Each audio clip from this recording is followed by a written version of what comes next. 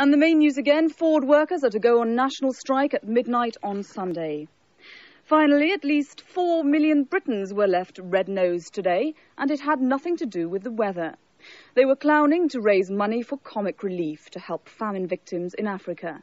It even got the royal seal of approval, with the Duke of York joining in the fun. People simply couldn't get enough of them. The Red-Nosed Supporters Club sold all 4 million and didn't begin to satisfy the demand. Red-Nose fever has swept Britain and is raising millions for African famine relief. At this Camden school, staff weren't treated with quite the usual respect at morning assembly. And even in the city, the serious business of making money gave way to some improvised light relief. At Ford's in Dagenham, the word was, if you've got a red nose, pick it.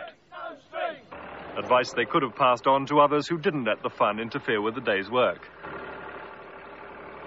The Prime Minister wasn't about to be seen in one, but nor could she forget there was something different about today. It all look a bit odd, I must say. At the Rover's return, Gail and Brian Tilsley showed that supporting comic relief needn't be an impediment when romance blossoms again. And if they do remarry, they could do worse than follow the example of this couple in Birmingham. On a day like this, even a wedding wasn't to be taken too seriously. These little red noses have already raised £2 million for famine relief, but that's likely to be dwarfed today as cash pours in from events all over Britain. James Mates, ITN, Central London. Well, you certainly won't get me wearing one of those. Oh well, that's it. From all of us here at ITN, good evening.